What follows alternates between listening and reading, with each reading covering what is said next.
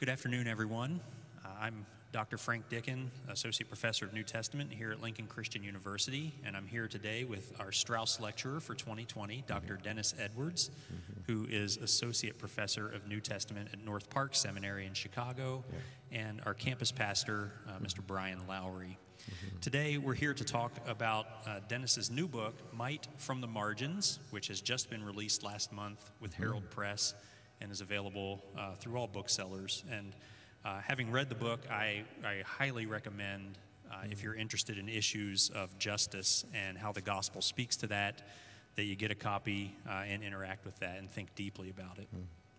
Thank you again, Dennis, for being here. Yeah, it's my pleasure. I really am excited to be here and grateful for the opportunity. Thanks. We appreciate it very much. To begin, I'd just like to ask you, if you could, for a few minutes, tell us what was the impetus for this book and what led you to write it. Yeah, thank you. Excuse me. Part of it was I had done some work in the book of 1 Peter in the New Testament, as you know, and found there was a message there of people who had been pushed to the side in the Roman Empire, yet they were the ones who could demonstrate to the rest of the world what it means to follow Christ. I mean, we get our apologetics verse from there in 3:15 about being able to talk to others or respond to others with meekness and fear of God, to be able to say why we have this hope. So one was that, 1 Peter. The other was my years of pastoral experience, that I had been in churches that strove to be multicultural or multi-ethnic, and I had friends who wanted that in their churches as well. But we struggled a lot because even though you could get people together in the same room, you still wound up having challenges, I'll just say it that way. And so I realized there was a power dynamic at play that we didn't always acknowledge. And so that notion of dealing with power as well as marginalization I saw in 1 Peter. And then also I wanted to rally people who have been pushed to the side. So I guess the third thing was trying to bring some solidarity to people who have been on the margins. Yeah. In this morning's lecture, you spoke a little bit about the concept of diaspora people, and you took that language from 1 Peter chapter 1, Right. And that seems to be much of the basis, the starting point for this discussion in this book. Yes. Could you just briefly again recapture that idea of how a diaspora person lives and exists today? Right. The notion of being away from your homeland, that's diaspora. That's it, basically in a nutshell. But diaspora people have been displaced. So it's a word that sociologists use and anthropologists use to talk about people pushed away from their homelands, like Africans who are spread around the Caribbean and United States and such. But the main point is that people who have been displaced are vulnerable, they suffer, they are alienated. And that is the image I wanted to take from 1 Peter and use that image to describe Christians who are been pushed to the sides in our society. Yeah.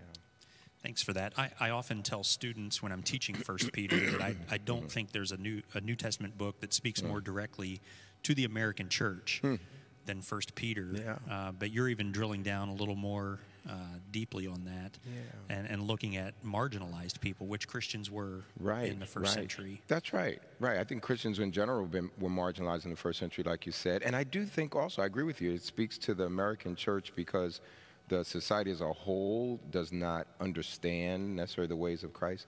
But yeah, I do drill down a little bit more because I think folks who have been marginalized for a variety of reasons, race, class, culture, ethnicity, sex, gender, have been pushed to the side. And then even within Peter's group, there's women who are addressed particularly, there's slaves who are addressed particularly. So even in that community, excuse me, there are those who are on the margins of the margin, so yeah. Very good. After our lecture this morning, we solicited a few questions from people that were there, and Brian has a couple of those. I'm going to turn it over to him for a minute. Yeah, I want to start with one that speaks directly to a journey we've been on in campus here. We, in this fall semester, have been making our way through the Sermon on the Mount. Yeah. So Matthew 5, 6, and 7, and right before the lecture is unfolding today, we'd spent quite a bit of time in Matthew 5. Wow. And I'm just going to read directly the question that was sent in. Don't know who sent it in, but clearly someone who's been on that journey with us in the fall. But they write, I saw a quote earlier in the semester around August that said, "Stop using sermons of peace and forgiveness in order to manipulate the oppressed into accepting their oppression." And they write, this quote really resonated with some frustration I was experiencing with my own home church and resonated with the views of the people of color that I was following and reading from. Yeah. But then I returned to campus and was hearing sermons of peace and unity. And while I understand there's a place for sermons on peace and forgiveness and unity, in the white evangelical Western church, those messages are more often than not preached from a place of complacency. Could you speak to the balance of peace and forgiveness while combating complacency in light of some of the issues you address in Might from the Margins? Yeah, wow, it's a great question, and I will try. I think, and maybe it'll get at some interpretive issues too, because some people approach the Sermon on the Mount differently, but I think of the Beatitudes, for example, as not postures that you have to adopt, but addressing the people who are in those places. So if it says, blessed are those who hunger and thirst for justice, then it's not saying, how do I all of a sudden create a hunger and thirst for justice? Like, there are people who are already hungering and thirsting for justice, right? So, excuse me. So Jesus is saying they're blessed because they will be satisfied, right? So I think there's something that those messages are affirming and uplifting folks who are poor in spirit and hurt and down. But at the same time, they're speaking to the folks who are in the place of power and privilege so that they don't abuse it. I was on a panel discussion once with Stanley Hauerwas, who has written a lot and kind of comes from that place and tradition that would adopt a lot of teachings in the Sermon on the Mount and see them, at work in our society now, right? And I asked him something about this, and he said, well, I don't ask of people in a marginal position to lower themselves. And it made me think about it a lot, that in many ways he's saying that you're not, that the message to the folks on the margins, in other words, the challenge to, excuse me, I'm sorry about that, for peace and justice or peace and reconciliation is often for the people in power to learn what does it mean to lay it aside or to use it differently. So it's not meant to be a sledgehammer for those who are already down at the bottom. And I do that in concert with Philippians 2, because I look at what Jesus did in laying aside privilege as God and to serve humanity. So I guess what I'm saying is I agree with this person who asked the question that messages about peace and forgiveness are really supposed to be the most salient challenge to the people in power. Yeah. This was something leading up to your time with us that Frank and I were talking about. I really appreciated the chapter you have in the book that speaks to a prophetic voice, a prophetic spirit, a prophetic ministry. Yeah.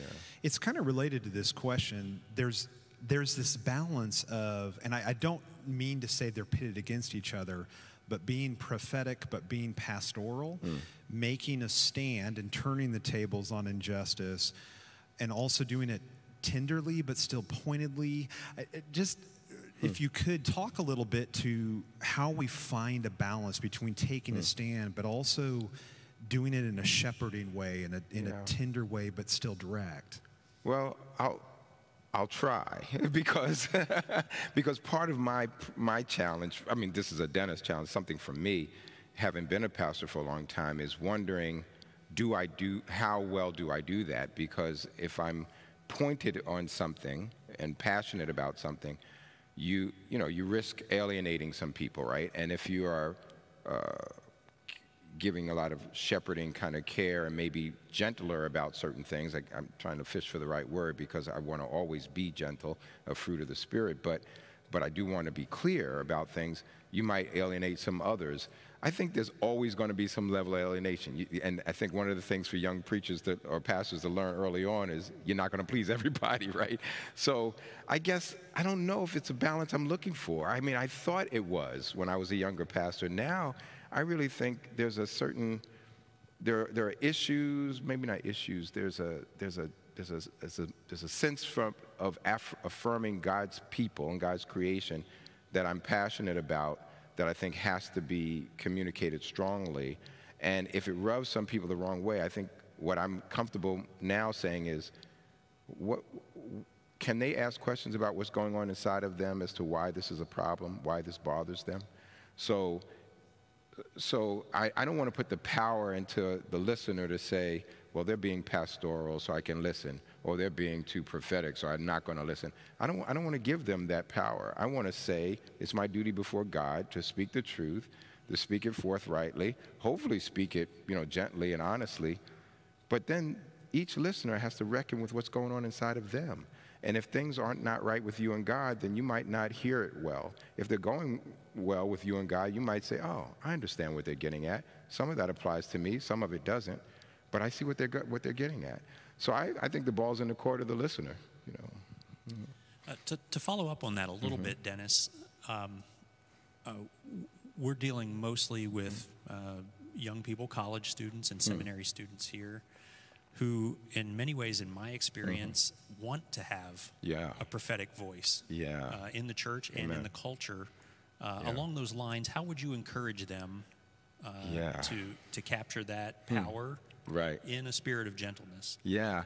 Well, that's interesting, too, because I think what I try to say in the book is that prophets aren't, we see them in moments, right? We see them in their oracles. We see them, but their lives are given over to this. I mean, just read Ezekiel. I mean, this poor guy's life is given over to all these object lessons for people and tough situations.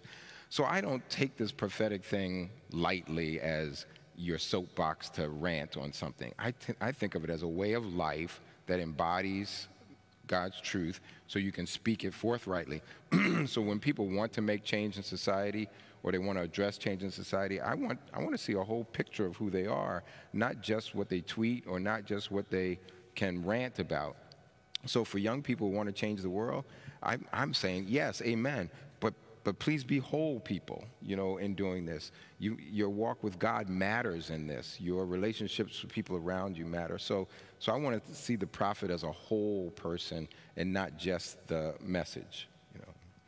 That's very helpful. Thank you for that. In this chapter on prophetic ministry, in the book, you mention that what is oftentimes mistaken for prophecy is just pointing and complaining, and I think you touched on that here in your last answer. Could you say a little bit more about that? Yeah, and I've seen it in everybody's, the spectrum of political viewpoints, because I have friends all over the place, and especially on social media. And I mean, I know it's easy to pick on social media, but it's something we're familiar with, I think. And so it's easy to kind of complain and target, and now we talk about canceling people, cancel culture, all of that. I think it's easy just to see something and you see a piece of it and you just go after it and just say how horrible this is, or another piece of something and just rave about how wonderful it is. And there's just something that lacks depth to that. And I don't think the Lord wants that. I think even when Jesus is denouncing, the Pharisees in Matthew, and he's got woe to you, this is not just he decided one day to fuss at some people. There's like a whole history here. There's a whole way of being that Jesus is denouncing, and he has the authority to do it, not just because he's Jesus, but because it doesn't measure up to what they know to be right. So I guess what I'm trying to say is I'm not particularly interested in people who just tear down or denounce or say negative things about somebody. I want to see how they are engaging the world and those around them. That has more integrity to it as far as I'm concerned. So when you denounce something, it's because it's coming from a place where you are seeing the bigger picture of what's happening. Thank you for that. To kind of build off of that, Frank and I both had pointed out to one another in the book that moment in the chapter on a prophetic spirit, a prophetic voice, that you had pointed out it's not just merely pointing out injustice, but also pointing the way of God. Yeah. And you also use a term there in saying it's not just complaining. Right. And yet at the same time, in a later chapter, I think it's in the chapter on worship, you talk about the power of lament, which is not the same as complaining, but it's anguish, it's an ache. I think you use that aching terminology. Yeah. There is a place for that, and it's a lost form of worship, and many people have pointed that out. Yeah. And yet, I don't even know if it's fair to say it's a lost form of worship, because you even draw from streams of history where lament has had a much more powerful place in our worship. Right. Just talk with us a bit about how maybe we need to reshape our corporate and even personal worship to create space for lament and allow the witness of that. You know, thank you for catching that. My friend, my colleague, Soong-Chan Rah at North Park has written that whole book on prophetic lament, and I would strongly recommend it, because there's something powerful about having you and your people, or whatever situation you're in, acknowledging that something wasn't right here, and we want to pour out our hearts before God. So when you're looking at like Psalm 137, by the rivers of Babylon we wept as we remembered Zion, there's the anguish that's in that, but there's also a recognition that, we lacked harmony with God. We got into this situation. We want to repent. We want to renew. We want to restore. But we gotta take toll of how messed up things are, right? And we're weeping by the river here. I think that sometimes I don't know that people who have experienced the more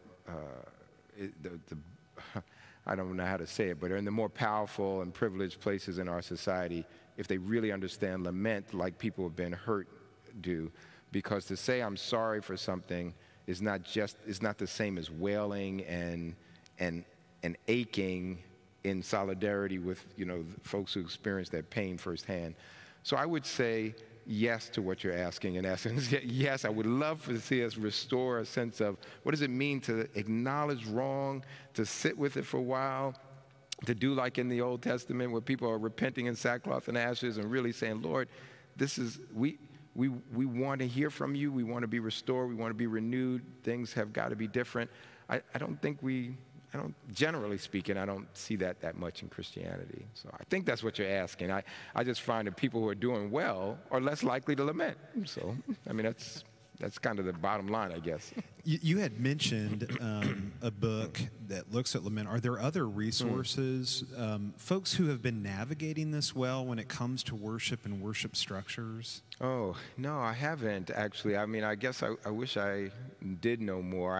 I think the examples I use in the book are older ones, because I think of the rich tradition in the African American church of spirituals, that were born out of pain, they were fundamentally work songs, but they were songs that were reflecting on their place in the biblical story, right, and seeing themselves in the biblical story. So some spirituals have a real tone of lament to them.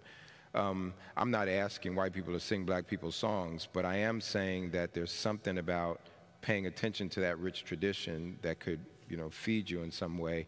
But no, I can't think of liturgical resources but I thought more of that, like what Soong-Chan writes in, he uses the book of Lamentations to guide us.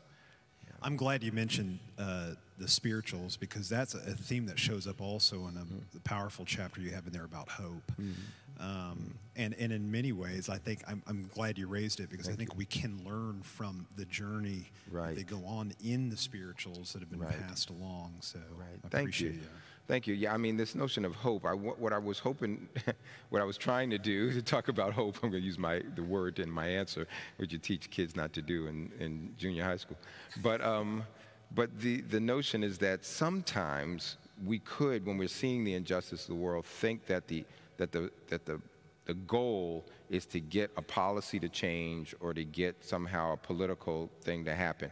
That may be a small piece of it, right? But real hope is in in God and is in the future and a restoration of all things in the Lord. So I want my hope to be there, right? So if I put all my hope in the here, then it's easy to get frustrated if my candidate's not elected. It's easy to get frustrated if a certain policy doesn't get enacted.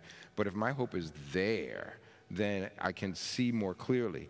Now, of course, I want injustice to stop now. I want people's safety to be affirmed and such. But I have to see that as only a foretaste of what really God has in store for humanity.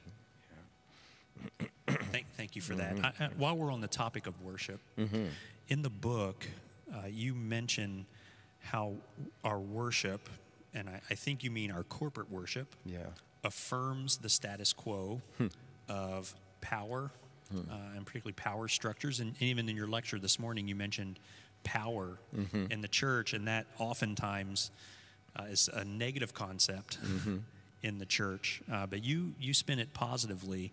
And this is a big question. I'm wondering if you can help us think a little bit about how we can worship together in ways that doesn't just promote the status quo.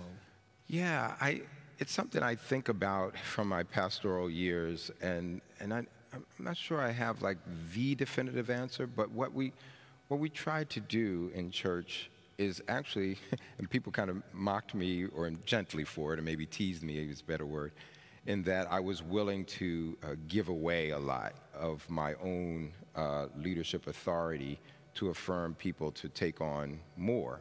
And I remember as I was leaving the church even and building a plan for transition, one of the leaders in the church said, well, you lead with open hands. And I really liked that image that she said that because she knew I wasn't trying to hang on to stuff myself. So I think what I'm getting at is sometimes the way churches operate is that there's leadership or power is invested in a small group of people, and often those people are, we can almost describe what they would look like. And I'm saying what is more helpful is if we can find ways to see others participate in ways where power is less centralized, right? So that in different churches, there's going to be different things. For me, it was having more group conversations in the church. So rather than some annual meeting where the leaders already made decisions and we're asking the congregation to affirm them, which happens a lot in churches, we started having more quarterly conversations and where I wanted to hear what the congregation was feeling. And I even said, I want my finger on the pulse of things. I want to know what's happening as the senior pastor, but I also want each other to know what's going on, what we're thinking about, what we're feeling, so that by the time we get to annual meeting, there's less anxiety, right? There's a sense that we know what's happening.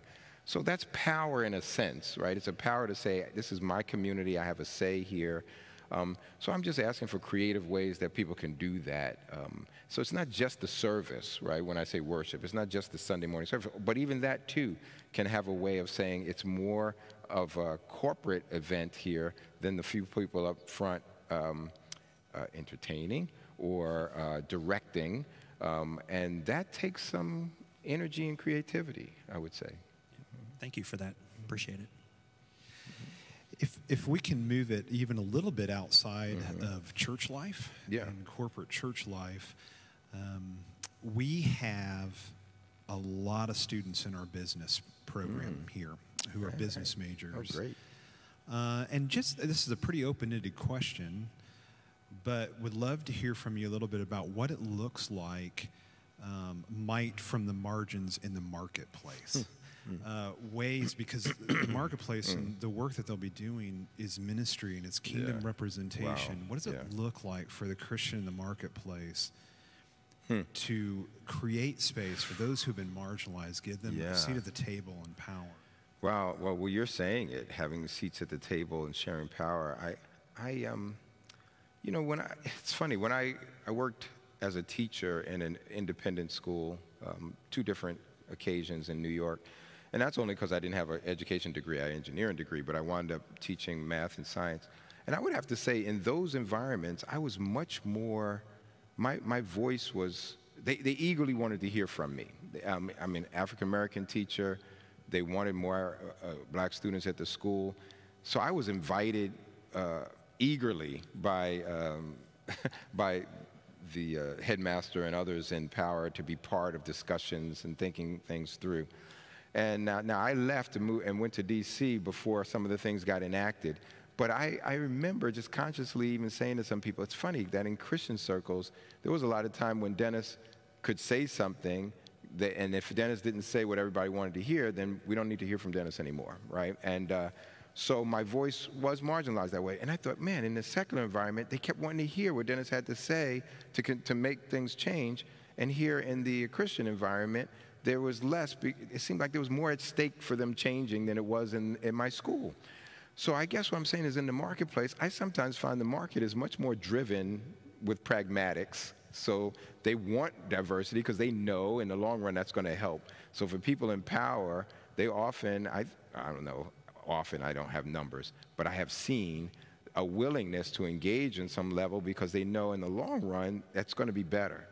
It's actually church people, I think, that are slower at times to embrace these things. But, I mean, that's just my own anecdotal evidence. So I would hope in the marketplace, people would see that there's value. It's always, I mean, this is proven that there's value in diversity of voices and opinions. And the more folks you can get, diverse people you get to help make decisions, the better the whole organization will be. So I'm hoping that your business students will find themselves in places where they can share in a diversity of viewpoints when they're making policy decisions. Yeah. If I can play off of when you talked about the movement that you made from being in the school and then to D.C., with great fear and trembling, we'll move into politics a little bit here. Yeah. You mention later in the book a moment from Dr. King's preaching, a sermon that he preached, A Knock at Midnight. Oh, yeah. And talk about the church's tenuous relationship in a world of power and in government. And Dr. King says in that sermon that the church should not allow the state to be its master or not allow itself to be its servant or tool, but rather the conscience of the state. Right. A lot of different people landed on a lot of different sides on this, but it could be pretty gamely argued that the church has fallen into some pitfalls when it comes to this. I think so. How do we avoid giving up our role as the conscience of the state to try and be its servant or its master? And what does it look like for us to be the conscience of the state? Yeah. Wow. I really think that is a powerful image there, and I'll make my disclaimer that I'm not an ethicist or political theorist, but what I've noticed and what I believe even from my scripture study is that there's a place, even in the United States, and we're actually freer to do this, is to stand apart from the governmental power structures so that we can critique it better or we can inform it better. I think that I would prefer to see that in the church. But I think it does require for us to live as healthy community ourselves. So when we're healthy, then we have something better to offer to the state or even to be critical of the state. But when we try to get our power from the state, then it gets harder to criticize it because if we criticize it, then we might get cut off in some way. So I think the weird part now is on the right and the left, there's a sense of we need to get our candidates in place, and this is Christians saying that, so we can get our voices to be heard. And I think, man, if we could work better on who we are as people of God, then we don't need the state to bless our voice, right? We will have a voice that we can now give to the state and say where the state is right or wrong on things, or just better. Because I think I'm not expecting the state to be quote-unquote Christian, but I do expect it to operate within a realm of justice that the church can give its voice to. So I say that, like I said, there's a lot of other people, experts at politics. I just think if we could work on being better, healthy community ourselves, and I feel like what prevents us from doing that is our political biases. We have this allegiance to the state that sometimes supersedes our allegiance to each other. And that's what frightens me, actually, right now. I think what you said there gets at the vision of the New Testament, where the church stands apart from the state. Amen. To go to 1 Peter, their diaspora people, they don't have a constitution or rights in that society. Exactly. I think of Acts myself. They proclaimed another king Amen. other than Caesar. Amen. What is your advice to not only young people, but any other, maybe even constituents who are listening in today about how to, and you mentioned Philippians 2 earlier, right? Emptying ourselves and giving up our rights. How do we put hands and feet on that?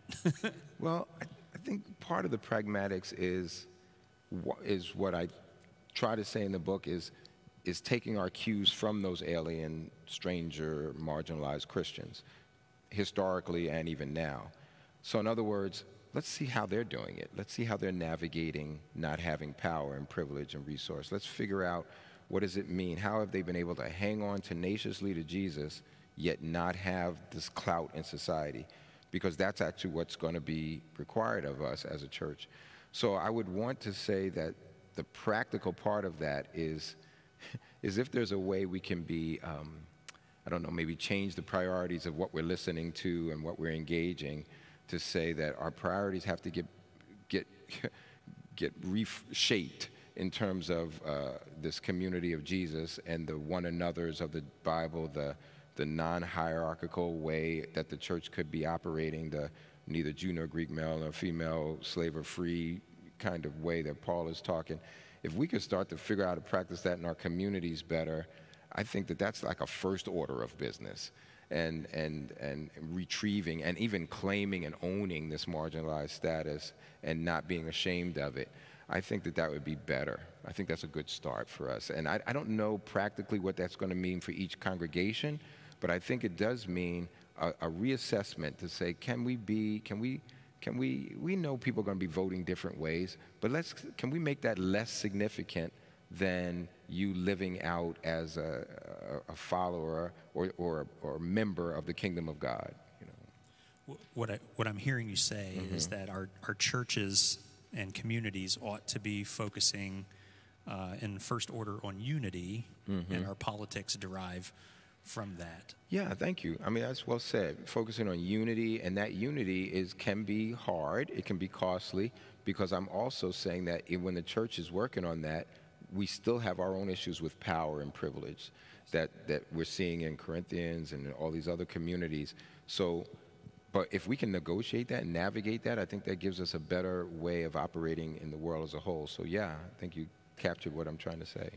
In my experience, pastors and church leaders either are too afraid to talk about politics or talk about politics too much. Yeah, me too. Well, as a former pastor yourself, what advice would you give to pastors to navigate that? Yeah, I'll do my best, but we're in some tricky times, because something as what I think would be innocuous as wearing a mask becomes politicized. If I say that Black Lives Matter, people get really mad. So we're in a funny place right now. So it's almost like everything is interpreted politically. So it's kind of hard to answer the question in a way, but I do think that what I tried to do was point to what I considered the way of justice and mercy when I'm reading Scripture and teaching Scripture, so like the Sermon on the Mount or other passages.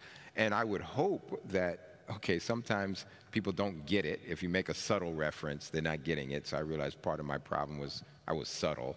And sometimes people didn't get the subtlety. They want you to name the person, or name the president or name the thing.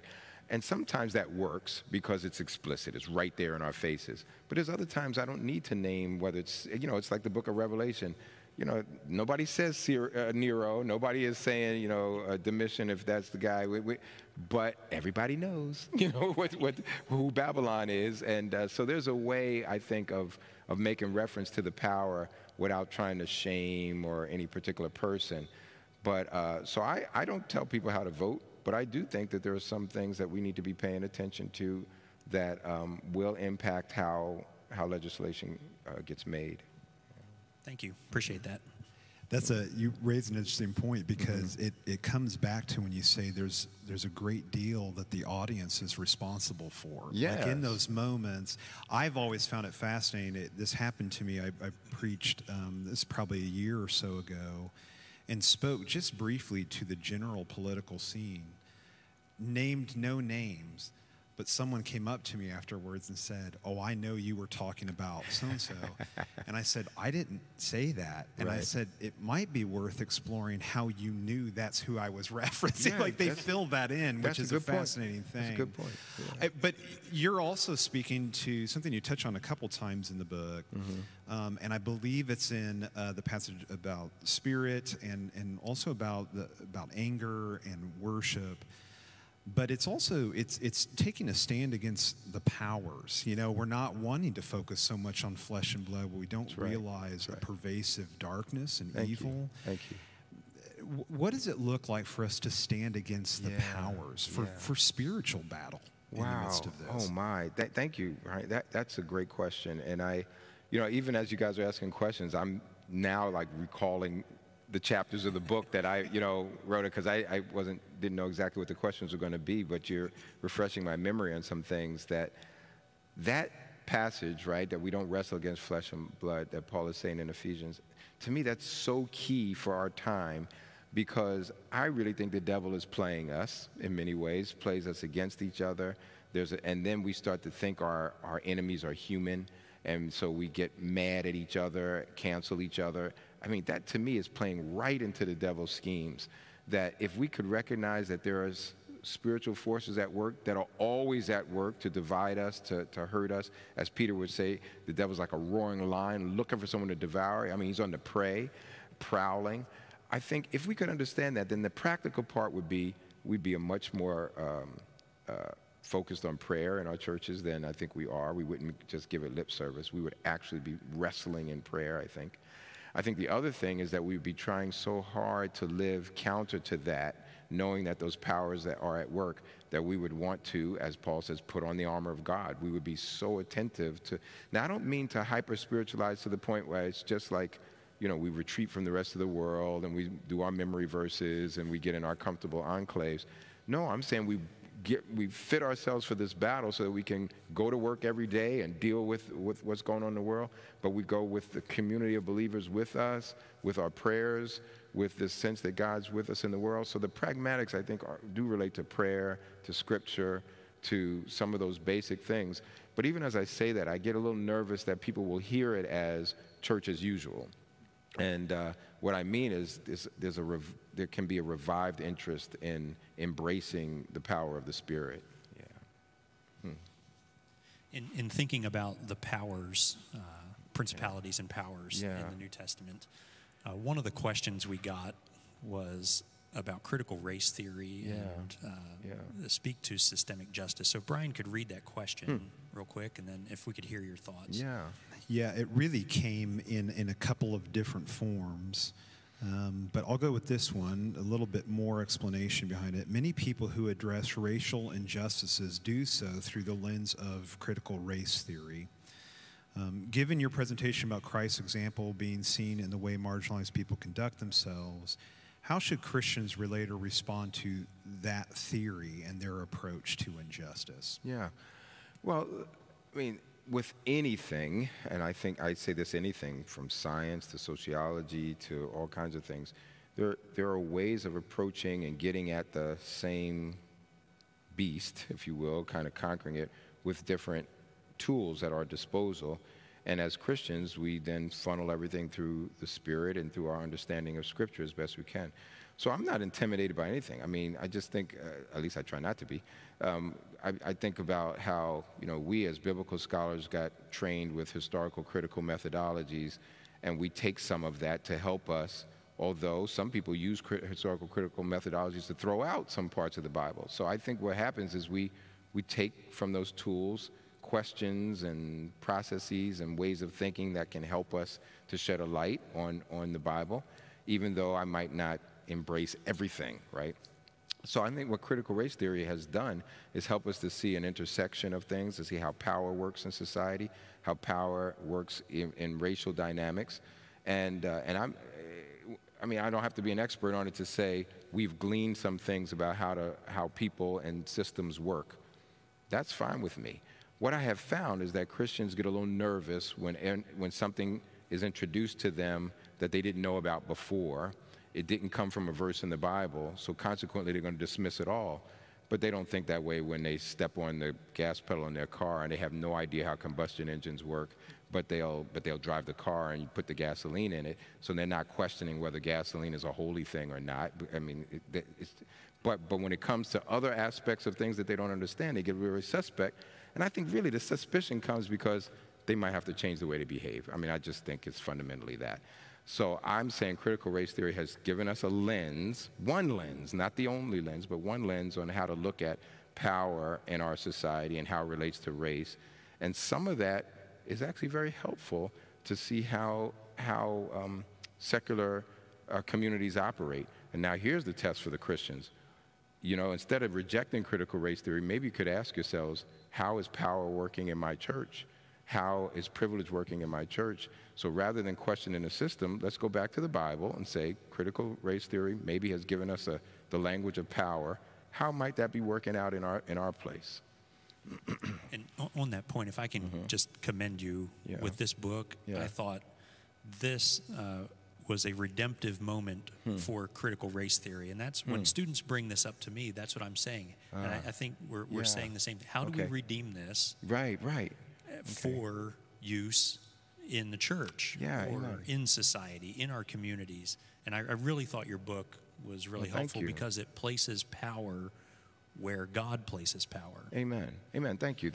Well, that's well said. That's what I was trying to do. So thank you. Thank you. Appreciate that. On this point, I do want to ask, most of your life has been spent in major urban centers. Lincoln, Illinois is not that. And many of our students don't come from Chicago, Indianapolis, St. Louis, other places. Who are the people on the margins in rural communities so that we can help our people see them? Yeah. Well, I appreciate the question, but I'm not going to cop out, but I'm going to turn it back, because to ask me who are those folks means that I should know this context, right? And I don't. Like you said, I'm a city guy, so I put the ball in your court. Is to do a little homework and say, who are those people that I'm not seeing, right? Now, in some cases, it might be obvious. It's like this morning at the hotel, I was sitting and having a little breakfast, and there weren't that many people there, and I was one of the last ones, or at least by myself for a while, and I was hearing the people who were working there talking about things that they didn't like I had to clean this up and I had to do this, and I couldn't find the creamers and things, and they were having this conversation about their work, and I thought, you know, that's, to me, those are folks that can easily be overlooked, right? The people who are providing me a service, but all I want is the service, right? So I'm not seeing the people who are providing it. I don't know who that is here. I don't know if there's people doing, you know, who are harvesting crops. I don't know if it's people working in the factory. I don't really know. But what I am saying is that there's always a power dynamic. And we might oversimplify at times for convenience. I do it to talk black and white because I am African American. But I know there's power dynamics between men and women. I know there's power dynamics between new immigrants and people who've been here longer. So I think that the ball is in the court for you folks here to say, what's happening in Lincoln? Maybe that's like an assignment I'll give myself or people in my church to think, who is it that we might be overlooking, you know, and think, what does the church have to say to our relationship across those lines? Yeah. That's very helpful. What advice then would you give us in developing eyes to see, as it were? That's fair, Frank. Okay, you kind of put it back to me in a way. I think, well, I'll just say what shaped me. You know, what shaped me was earlier on in ministry, I didn't think about the role of women in ministry, although there was nothing inside of me that thought that women shouldn't be able to exercise gifts in church, however that looks. And I know churches have different views on this, but I didn't know. I mean, there was nothing inside me. It had to be taught to me that women can't do something, and I just thought, okay, I guess, but that was the way people were saying it. And then I got to a place where I thought, well, let me consider this biblically and in other ways. And my eyes had to be opened, right? So it's like, you know, Nicodemus coming to Jesus at night. I had to be born again, in a way. You know, I had to experience a birth from above to have my eyes open to something. So I think part of the tools are when you pay attention to the stories of people who have been marginalized, you start to become more and more acquainted with their world. So stories are important, right? And I mentioned this book, Caste, by Isabel Wilkinson. Well, I mentioned her Warmth of Other Suns earlier. I'm going to mention the book this afternoon. But she has a book on caste. And then it kind of came together for me because I was listening to the news this morning about Indian immigrants from India who work in Silicon Valley, and how there's caste distinctions there that they brought with them here. And we didn't even know it. So what we used to call undercaste, the Dalits, they're getting pushed to the side by people who are in the Brahmin caste that Americans have no clue about, right? But as I'm listening to this guy, I'm saying, oh, because I read her book, I'm aware that that's a thing, right? And now it's important for me to listen to him. Like, how has he been pushed to the side in a place where we might just say, well, they're all Indians, right? And so I guess part of the thing is my eyes get open when I'm listening to the stories and I'm reading and I'm paying attention to folks who are telling me how they've experienced. So it's something I say in the book about standpoint theory. When there's a system of injustice, the folks who are on the bottom actually have a better view of that injustice than the folks on the top. So I need to train my ears and eyes to listen to them. Where do we go to hear those stories? Yeah, some is in books, right? So you're going to read books by people who don't represent what we're used to. So it's not a knock on white men. It's just that that's who's had the power to produce in our society. So read books by women, read books by ethnic minorities. So part of it is the reading. And then I think part of it is now that we have, my goodness, social media and access to the world through the internet, you have the opportunity to hear the stories of people who've been in different situations. When I was in Minnesota for a pastor for 6 years, I didn't know as much about the Native American community than I learned when I was in Minnesota. So this whole notion, even today, yesterday being Indigenous Peoples Day, was like a big deal that as a New York kid, I didn't know as much about. And even though, of course, Native Americans got pushed aside there too, but I learned more in Minnesota because of the strength of that community there. So where do I go? I go to the library, I go to the internet, and I go to my friends. Yeah. Thank you for that. Mm-hmm. Let me jump in there. Just for the sake, there's a lot of folks, I would suspect in a moment, Frank will probably ask a question regarding you're pointing us in the direction of theologians that have written and scholars who have written sometimes from the margins. Yeah. But you also touched on books just now that might rest outside of the typical biblical theological stream. That's true. But I am curious. One of the questions that has always been an interesting one for me, and I think especially for this generation that is multimedia and really fascinated by art, I'm curious, have there been works of fiction that have given you the eyes to see or can give us the eyes to see? Are there, you mentioned, and I appreciate it in the books, works of fiction, cinematic movies, television shows. Yeah. Are there things we can read in the world of fiction, things we can watch that will shape us, that will give voice to these stories we haven't heard? Wow. Well, the answer is yes. The question is, which ones, Dennis? And so that's going to be harder. And I'm also at a Christian university, so I'm careful here because some things people will have to wade through carefully. But I'm just thinking of two things I just saw that I am aware of, are on HBO. People are allowed to laugh. I'm being a little silly in saying that, but the Watchmen series, the miniseries that was done on HBO, was heavy, but it's in this genre that is like a graphic novel, right? But it really touched on issues of race and power. And right now, Lovecraft Country is doing that with a sci-fi genre set in the 50s in Chicago with black protagonists. There's something about seeing, in a sci-fi or this graphic novel genre, the issues being played out about power and privilege, in this case race, that might help some people to see things that they didn't catch. Now, I mentioned those two.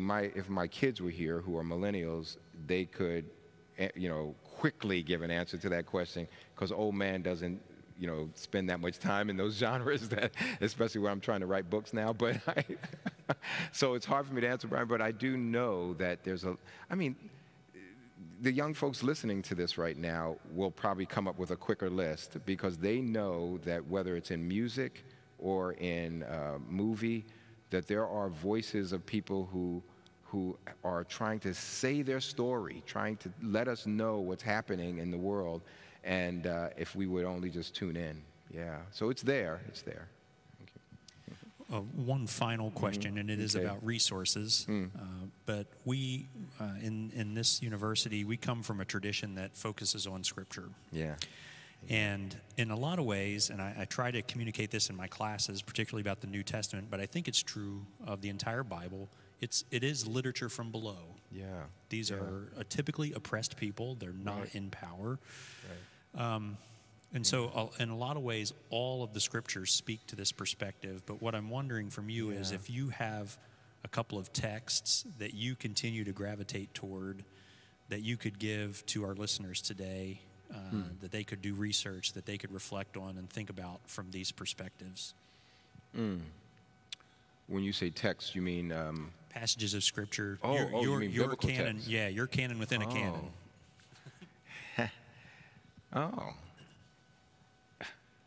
I'm like stumbling. I haven't been asked that before, but in some ways, I think it's kind of what I was tipping my hat with this book, because First Peter does that for me in terms of especially at chapter 2, because I cringe at chapter 2, slaves, obey your masters kind of stuff. But it is this empowering thing that starts to come out for me.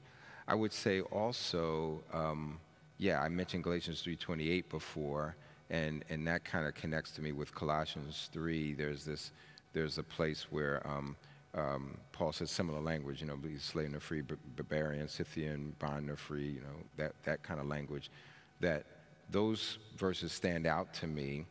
And then lastly is actually, it's a debated kind of a book, but it's Philemon.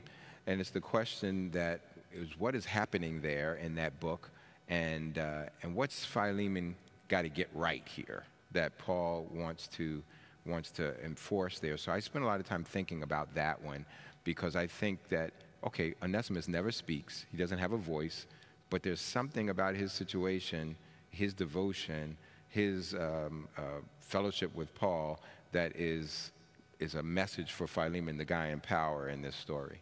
So there are some places like that I go to where I think about this. And then my mind runs to a bunch of Old Testament stories where marginal people, slave women and others who have the voice, like with Naaman to get his leprosy healed. It's a servant girl who says, what's the big deal of dipping in the Jordan, and he's got to get the push for the faith from somebody that we barely know and don't even know their names. But those are the people that I run to a lot to say they're the voice of God to people. Yeah. Thank you, Dennis. Thank you. We are out of time, and I just want to thank you again for your time and coming here. Thank you for the book. Thank you. Thank you for everyone who wrote in questions, and thank you to Brian thank you. As well.